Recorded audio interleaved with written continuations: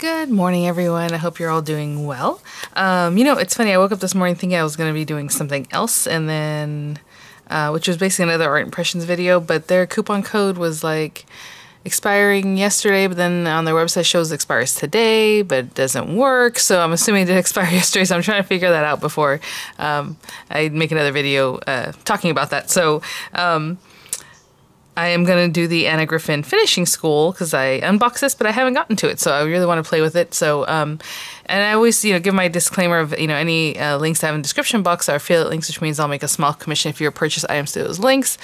But having said that, this is not available anymore for the auto ship and maybe not even for a single ship item. So, but I do say that because later on they might bring it back in stock or, anything else that I might use, glues and things like that are always in the description box. I do get that question a lot whenever people see like certain glues, or especially the 3D glue gel. I have a link there. I think the link is to Craft Stash. I don't remember who it's to because not everybody sells the Collall 3D glue gel.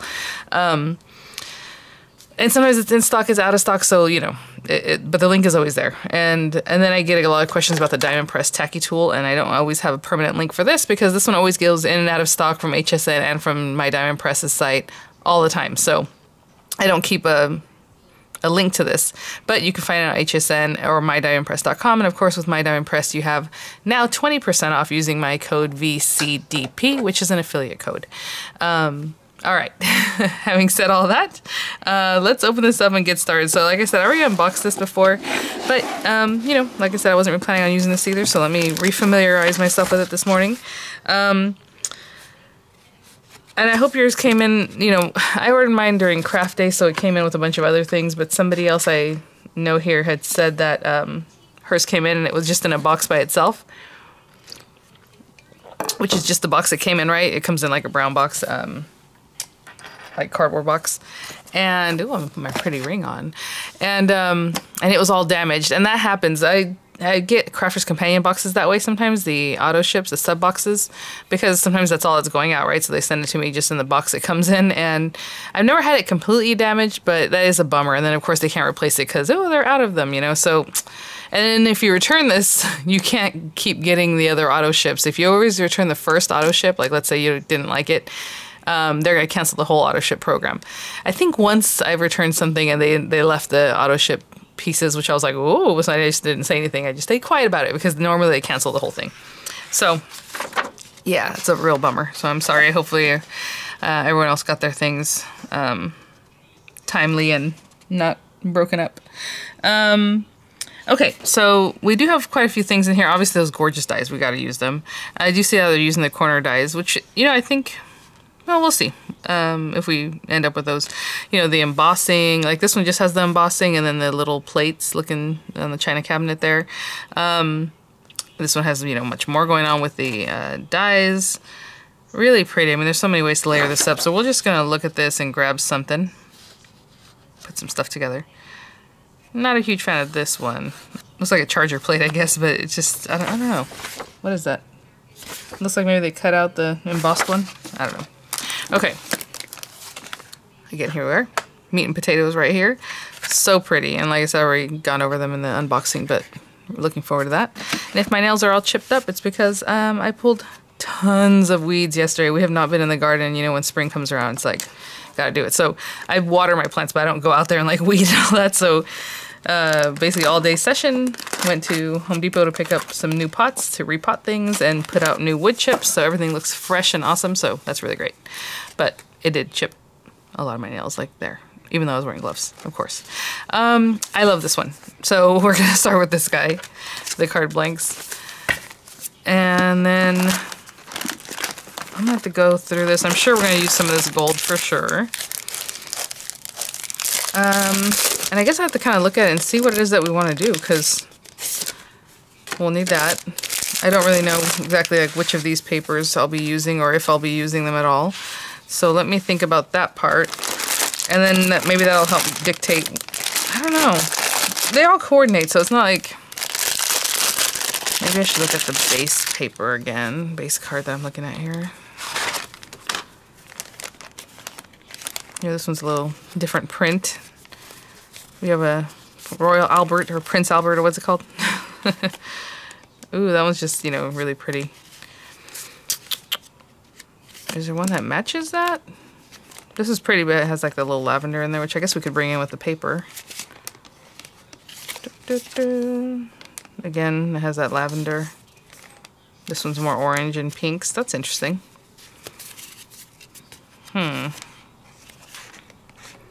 Maybe on one like this. I feel like it's this one, but it does have other colors that go in there. You know me, I don't want to cover that pretty little... We're gonna have to cover it, aren't we? We are. Okay, let me go through this stuff and pick out what paper I might use and think about what kind of layers I want to make, and I'll be right back. There's a lot going on here. And so what I'm gonna do is, just to start off, I think I will use this pinky paper just so it pops a little bit. I really love the look of the embossing, but if I do the embossing, it's gonna cover almost the whole card, and I want to show some of the card base, so maybe that can be for a different card a different day, or like one of the cards that's not as, I would say, ornate, but they pretty much all are. For that one, what I would do is make my own card base, because you're basically going to cover the whole thing if you want to use, you know, that way, unless you want to trim it out with the die. Let me talk about that in just a second here. So I'm going to put these to the side for a second. So like this die, if you were to run through this beautiful thing, you can cut out pretty much most of that with this. It's not perfect, as you can see. I mean, there's areas that won't cut completely, but you would still have kind of like a roundish thing. Hopefully you can see what I'm saying. It's outside of those lines, but it'd be pretty, right? So that's something you can think of. But for now, oh yeah, I'm gonna use this one. I'm gonna run it through this guy. Like I said, I guess I could cut this out and then give it some texture if we wanted, but it's not really going to matter because I'm going to use this one with the gold, and it's pretty much going to cover the whole thing. So, you know, doing the embossing, I don't think is going to... Ooh, let's be careful with this baby. So, I don't know if you can see me when I get this off of here. These guys are just kind of attached by these little prongs here, so they want to stay back, so be careful not to bend those too badly. Okay, I'm gonna run this through here. I'm trying to see, look at that, see what I was mentioning. I bent the heck out of that one. It'll be fine, it'll smash back down in the machine. I'm trying to think if I need to emboss this too, if you have to run it back through. Let me look at the pictures and see if it looks like, yeah, it has embossing. So whatever die cutting machine you got, oh, I'm sure people want to know if this will fit through the marquee, and it is 4 3/4-ish circle, so I would say no. It's just like a 1/2 inch too big, which is a pretty good amount actually. So, okay, I am going to put this through, and then I'll pop it through again with a rubber mat to do the embossing, but whatever your system does, however you need it to do that for the embossing, that's fine. I'll cut this one out just like this, and then we'll look at some of the other items. So that's our basic card base for now. All right, I'll be right back. I quickly want to mention this paper does have a pattern to it. I mean, it looks like that's up. Maybe this other side's up. To me, that's what it feels like. And so I'm paying attention to how I'm going to cut it out, because when I bring this in later with the gold, you know, it'll pop in like this. And we are going to cover this up, but I'm just saying, let's say you don't cover this up, or let's say you just want to use this for a different layer, or however. I'm putting it in a way that I like, because if you just kind of do this and then later you move it, it's going to be at an angle, right? The pattern, because, do you know what I'm saying? Hopefully that makes sense. So wherever you have a little bump, you know, because let's say that this is the bump at the top, wherever. It's just, I'm just trying to see and make sure that wherever this bump is, I have this pointing to it. Because if it was like right here, it'd be fine. But, you know, on my card, that little bump would be up. I hope that makes sense. I know it looks like, oh, you can just turn it, it's a circle. But yeah, but if you're off a little bit when you turn it, it's still not going to be pointing nicely in a direction. That's all I'm trying to say. So I'm just going to tape this down and run that through. I'll be right back. Major bummer. This, I had put my little thing on the gold paper, you know, just in the corner, so I can save some of this gold paper, because that's how I am. And it just missed that little piece. There's a little area where it's like squared off right here. But that's okay, I'm gonna ignore that. But let's, don't be as frugal as I was trying to be. Actually, I wasn't trying to be that frugal. I was surprised. I was like, hey. And then the paper takes up the whole Gemini plate, just so you guys can see. I hope you can kind of see that. So be careful, because, you know, maybe it wouldn't even cut that area because you don't have a full mat in that area. So just know that. I thought that was kind of strange when I got there. I'm like, hey. And these are my plates, and look how bent they are, and I keep using them, and they're just fine. And I don't do anything special with my plates, and people ask all the time, and I just use them. And again, I just try to use the least amount of pressure that gets the job done, and that's okay. I have several new plates too, and I just don't use them. I'm like, eh. Okay, I'm gonna remove this very carefully. Ooh, ooh. I put the tape down here in the center, knowing it's gonna get covered up anyway. To hold on to this, because if we just put on the edges, it would cut away, and when I would go to emboss, maybe it would shift. So I was like, well, I'll put the tape in the center just to hold on. So that is very pretty. Very pretty. Oh my gosh. All right, let's see what we got here. So I was gonna do this kind of thing. So anyway, like I said, that area when I was talking about, you know, making sure it's facing the right way, it's going to be covered anyway. But let's say you weren't going to cover it. Let's say you're just going to have this circle, and I don't see how you wouldn't cover it because it's right in the center, but at least it's pointing in a good direction. If it was off a little bit, it would be kind of weird, right? So that's all. That's all I was trying to get across there. Okay, let's see. So I'm going to stick this down. I think I'm going to stick it down completely and then have this popped off of the paper. And I'm telling you, what she should do is not make it pretty in the center, because it breaks our heart to cover it, doesn't it? We're like, no, no. But yeah, it's gonna have to happen because we have to put a sentiment and stuff. So, okay, I'm gonna glue this down for now. Just this layer. But, you know, if you want to pop this up, pop it up from the bottom, pop everything. Pop it all, get all that dimension. This is really pretty, though. I think even without, like, the little plates. So, which is good, because that means later when you just run out of all these little pieces, you can still make a really awesome card. You know, just with the dies, of course. Those dies are awesome. So pretty. Okay. I'm going to try to... It's not super visible where I messed up. Like, I can barely even see where there's that one. Okay, let's lay this down carefully before it really sticks, because I'm using that super sticky glue that loves to stick immediately. All right, I'm gonna hold that down, just smooth it, and I'll be right back. Okay, I am not even close to being done, almost, and I can say I love this kit. Oh my gosh, it's so pretty. What I was looking for, and I should have grabbed that before I come in here like, ooh. It's kind of big, so I'm wondering, and this foam tape I kind of don't like. Again, it came in a Crafter's Companion kit a long time ago, a shaker card kit, and it's just super thick, like wide. I like their thinner tape, foam and roll, whatever. So I'll use this because this is a little bit larger in that way. And I'm just putting it down now, that way I can be ready and not have to stick this down later once I've put things on top of it. I'm not really sure. Also, if I decide to put, like, let's say those little triangle squares, the corner squares, corner triangles, oh my goodness, I can just stick them down in there, and this is already up, so I'm not sure if I'm going to stick this down yet. Because I haven't made my other choices. There's a lot of choices in this. That's how these kits are. Right now, I'm, like, thinking about it, I'm like, So you can kind of have an idea how that might be. Lift it up like that, and then this guy will be on here, and you can, I'd rather kind of put this curve like with the little guy. I mean, you can line it up with the bigger guy, however you want to do that. Okay, let's say that's there. I'm just not sure, I'm not sold on that plate with the background. I don't know why, but so pretty, so pretty. I mean, I guess we could audition plates, that's what we can do, or mandalas, or however you want to look at it. It's supposed to be China. You know, like, let's say you had that one. Ooh, that's a lot of gold going on.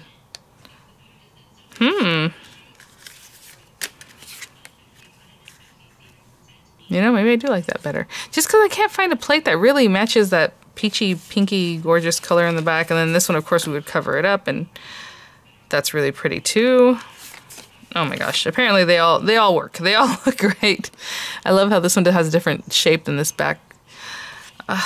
Okay, well, let's just leave these out, because apparently I'm changing my mind as we go here. And then we have all these pretty flowers. And there are tons of flowers. And I would say there have to be, because, like, look at this example. I'm like, Anna, girl, come on. Like this one. This is kind of actually the card base I'm using. Look how many little flowers on one card, right? There's tons. And then she even topped that with some more of the dies, which are very pretty. So, you know, I don't know. Ooh, I almost feel like maybe it does need another set of dies. Look at these guys. Let's say... Ooh, I was gonna say this one, but this one matches way too much, doesn't it? Oh, maybe we need more of that pink paper cut down.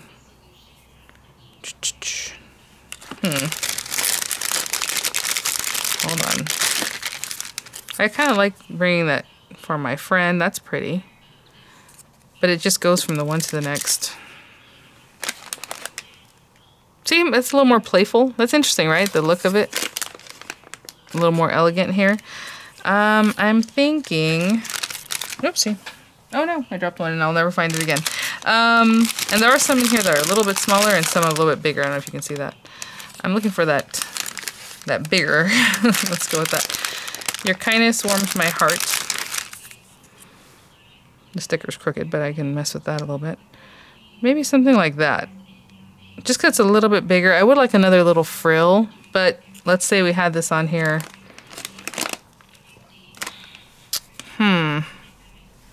Let me see this die. If we use this pretty lady, she's going to cover a lot of that gold, which is fine, I guess. We're going to have to get used to it. Or you can even do a whole other round of the pink and the gold, right? This pink or coral color and then this one in gold. This is so hard. I want to just do more pink, though. Okay, I'm going to run this one right here through more of the same paper. And there are 2 sheets of each paper, so obviously the first one takes up a lot of the paper. There's this one. I mean, there's also other colors we can use. You don't have to go with that, but I just wanted to bring more of that pinky peach color, coral color. So I'm going to run this through. And rubber emboss and all that, and I will be right back. All right. Okay, good. I was like, did I do this right? Anyway, yeah. There we go. Oopsie. I came down here earlier, I can see the light was on my Gemini. I was like, oh no. I use the Gemini Junior and the Empress right in front of me here most often, but I always put my plates back on top of the machine and then I go and do other things and I forget that I left it on. And I thought it turned off after a while, but I guess not, because literally it was on all night. Okay, let's see here. Let's get this out carefully. Oh my goodness. Oh, I was going to mention, this one also has, on the back side, it has the plain color I mentioned on the unboxing. So if you wanted to do it from this side, you know, that's great too. Let's see here. Ejector buttons. Here we go. Some of this paper I can see cracked really bad, actually. Eee.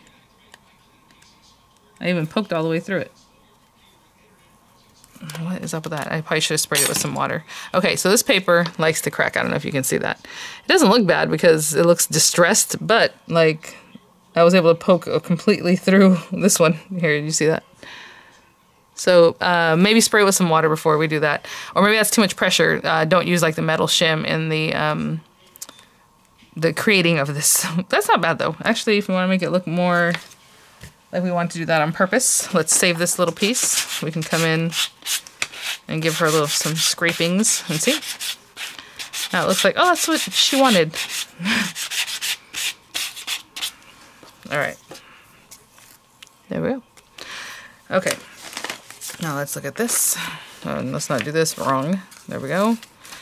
And I'm not sure if I was going to have it like this or the roundness up, but either way. And then we have this pretty lady. And then we have this. Yes, I like that. And then we have this. And I don't know if you can see the sticker is offset, right? Is it me? The sticker's going that way, is it not? Let me fix that without damaging this too much. Ugh. I'm gonna do something. Here we go. Letter opener. I need to get down in there without like trying to crunch the paper too much.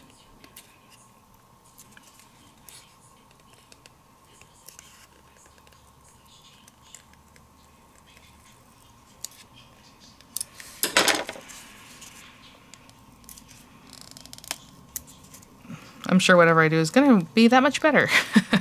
It'll probably still be crooked. All right.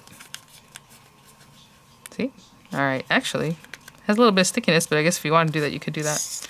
And use this for something else, but hold on. Okay, I'm gonna look at this straight over. Try to make sure it's a little more straight. Like I said, I'll probably stick it down crooked again. That was pretty crooked, so there. It's a little trick, you guys, if you need to fix yours. It was just a little too much to the left there. Okay. All right, now more layers. What layers are we doing? So I'll go ahead and stick this one down. Sorry here, I'm just gonna take the backs off of all this. I'll be right back. Let me see if it's more round. Look at all these little pretty, beautiful things we're covering up. Oh, it breaks my heart. But I think if I do it this way, you can see a little bit more than if... They're probably on the same... I don't know. Maybe not. Let's just go this way, I guess, like I planned.